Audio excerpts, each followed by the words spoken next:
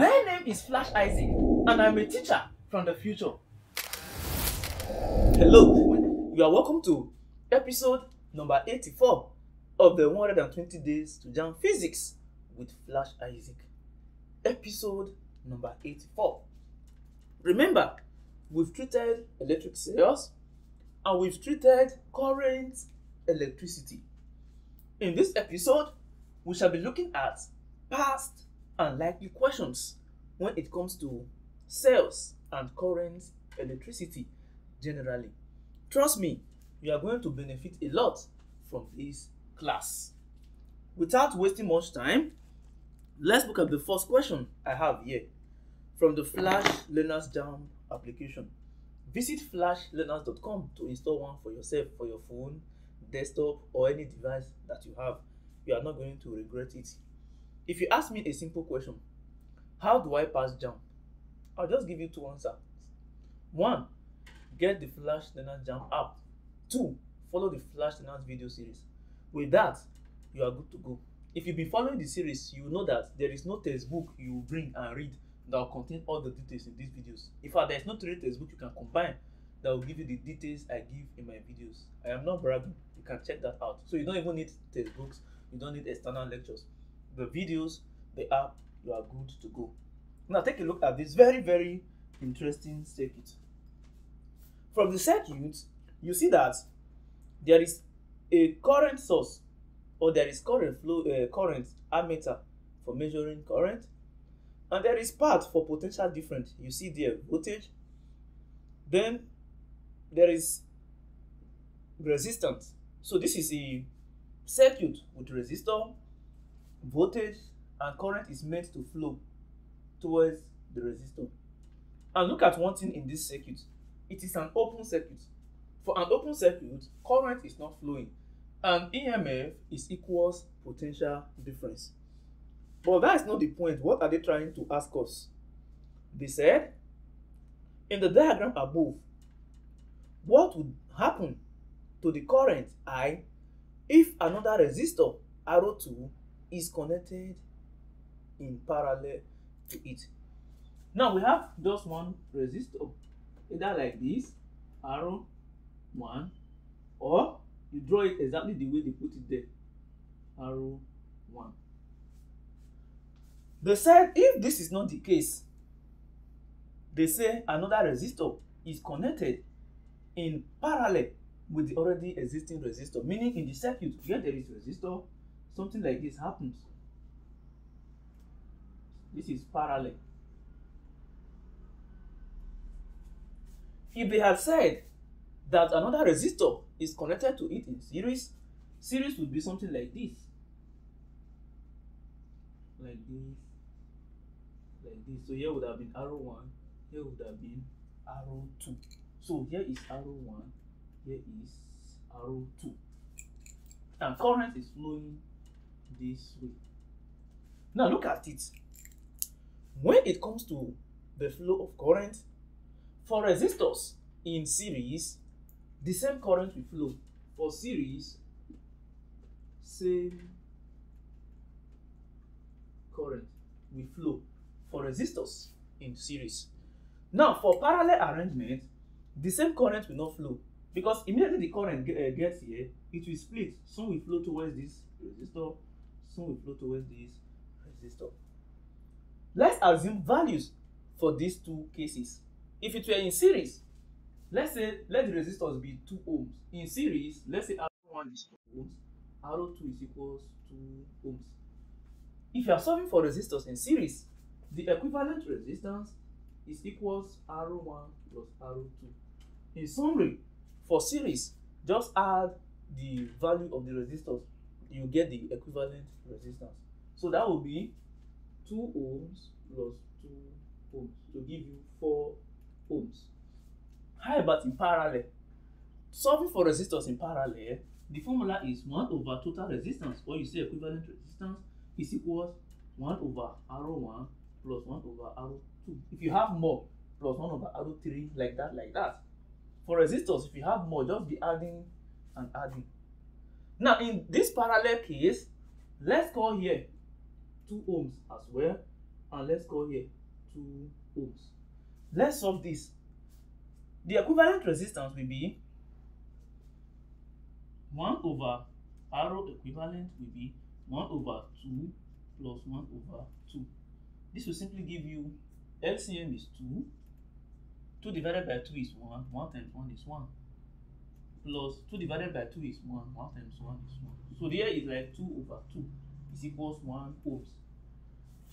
If you are given 2 resistors in parallel, the easiest way to get the equivalent resistance, just say arrow equivalent is equals arrow 1 times arrow 2 over arrow 1 plus arrow 2, which means you multiply them and you add. If you are doing it this way, you have arrow 1 is 2, arrow 2 is 2, so 2 times 2 over arrow 1 is 2 plus arrow 2 is 2. 2 times 2 is 4, 2 plus 2 is 4, so 4 divided by 4 is 1. If you are using this way or that way, anyone that is convenient for you. But look at something that we notice. For resistors in series, the total resistance will increase or the equivalent resistance will increase. But in parallel, the equivalent resistance is lower than individual resistance. You see, we have 2 ohms and 2 ohms in parallel, but the total resistance or equivalent resistance we are getting is, 1 over equivalent resistance is equals 2 over 2. So when you invert, you are still going to get the same thing. Don't miss this. Anyway, we'll solve more questions under resistors. You've seen for yourself once again that for resistors in parallel, the equivalent resistance is usually lesser than the individual resistance. So what do you think is going to happen? Let's look at the question again. If another resistance is on, what would happen to the current? So V is equals IR. Current is voltage over resistance.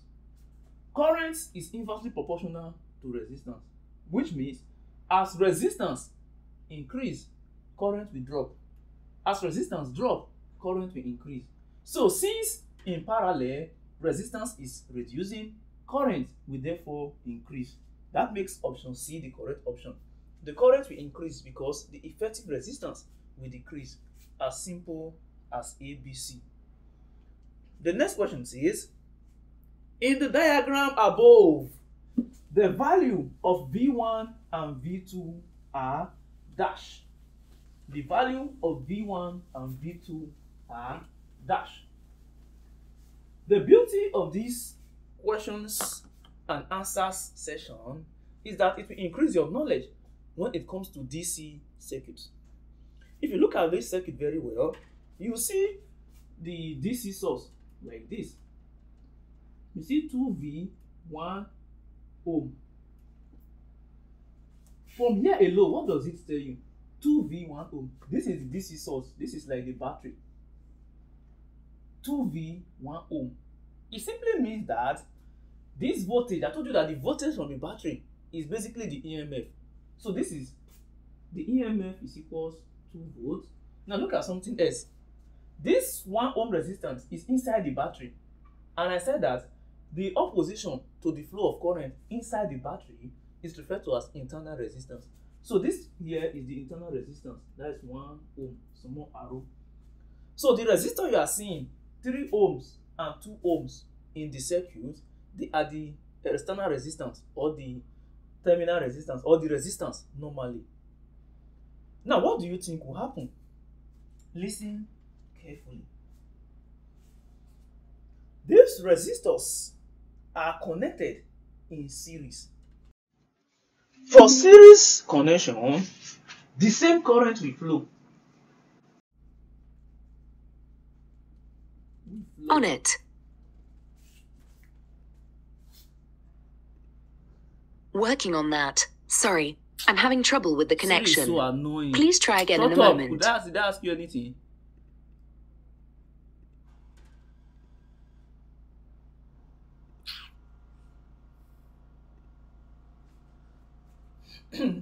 For series connection, the same current will flow.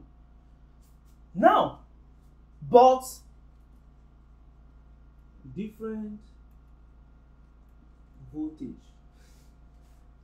For parallel arrangement, the voltage flowing in each of them will be the same, but current will be different. For series, the same current will flow, but the voltage will be different. Take note of that. That simply means in this circuit, the current that is flowing in the 3 ohms resistor is the same thing as the current that is flowing in the 2 ohms resistor. But the problem here is that the voltage will be different. So the voltage in the 3 ohms resistor is V1, and the voltage in the 2 ohm resistor, they say let's call it V2. So what is the value of each of these? When you have something like this, the first step is to identify what you are given. We know our EMF to be 2 ohms. We know our internal resistance to be 1 ohm. Step 2, find the equivalent resistance of the circuit. So let's resolve 3 ohms and 2 ohms in series. The equivalent resistance or the total resistance will be 3 ohms plus 2 ohms, and that will give you 5 ohms. So we've gotten our resistance. Now remember the formula why I was treating EMF. Okay, let me be writing them out. I told you that EMF is equals V plus I arrow, or I arrow plus I arrow, or I arrow plus arrow. This is EMF, electromotive force, electrical pressure. From here we have EMF, we have resistance, equivalent resistance to be 5 ohms. We have internal resistance to be 1 ohm, which means we can calculate current. Why is it that we can use this current? We can use this current because for a series arrangement, the same current is flowing through both of them. So no special solving for current, but there will be special solving for voltage. Now, having this, EMF is 2. So 2 is equals current times resistance, equivalent is 5, plus internal resistance is 1. So this will give you 2 is equals 6I. Making I a subject formula, I is equals 2 over 6. I think this will give you 1 over 3. So 2 over 6 is 1 over 3. Am I correct? 6, yes, 1 over 3.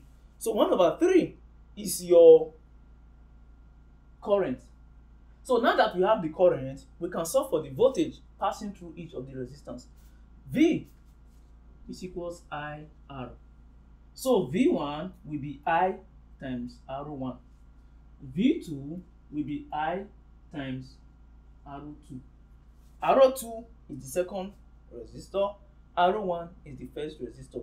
So the voltage in the first resistor is current times resistance in the first resistor. Why did we not say I1? We did not say I1 because for series, the same current will flow in both of them. So the current remains. To find voltage in the second resistor, we simply say the V2, like the second voltage, is current times the second resistance. So for the first case, this is equals current is 1 over 3 times R1. What is R1 times 3? So this will give you 1 volt. For here, this is current 1 over 3 times R2 times 2. This will give you 2 over 3 volts. So the answer will definitely be what now? 1 volt and 2 over 3 volts. 1 volt, 2 over 3 volts. That's option C, if my eyes are still working very, very well. So let's look at this. This is an interesting question as well. You are going to like this particular one. It says 4 resistors of resistance 3 ohms, 8 ohms, 12 ohms, and 4 ohms are connected in parallel. Calculate the value of the combined resistance. If they had told us that these resistors are connected in series, what we simply have done is to add everything, but it's in parallel. So for parallel, 1 over the total resistance or equivalent resistance is 1 over the first resistance plus 1 over the second plus 1 over the third plus 1 over the fourth. So since you have 4, we'll stop at 4. So 1 over total resistance or equivalent is 1 over 3, which is the first one, plus 1 over 8 plus 1 over, what's that? 12 plus 1 over 4 ohms. 4 ohms. The LCM is 24. So 1 over equivalent resistance is, this is 24. 24 divided by 3 times 1 is 8 plus 24 divided by 8 times 1, that is 3, plus 24 divided by 12 times 1, that is 2, because 24 divided by 12 is 2 times 1, 2, plus 24 divided by 4 times 1, that should give you 6, plus 6. So 1 over equivalent resistance will simply be 8 plus 3 plus 2 plus 6, 10, 16, 17, 18, 19. That's 19 over 24. Look at this. We are not looking for 1 over arrow. We are looking for arrow. So to get arrow, we cross multiply. Arrow equivalent times 19 is equals 1 times 24. So arrow equivalent will therefore be 24 over 19. And 24 over 19 should give you 1.26 ohms as seen in option D. So that is basically your answer. And this brings us to the end of this episode. See you in the next episode where we shall continue solving.